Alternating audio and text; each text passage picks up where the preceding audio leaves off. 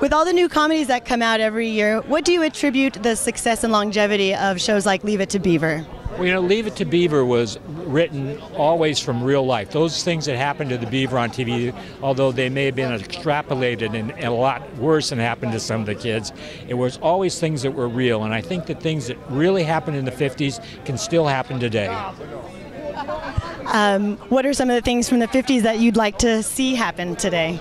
Well, I think that the 50s were a very, very happy time. We'd come out of world wars, we'd come out of Korea, and so people were sitting back. They just had television. Before that, when I tell my kids that when I was little, television was very, very new.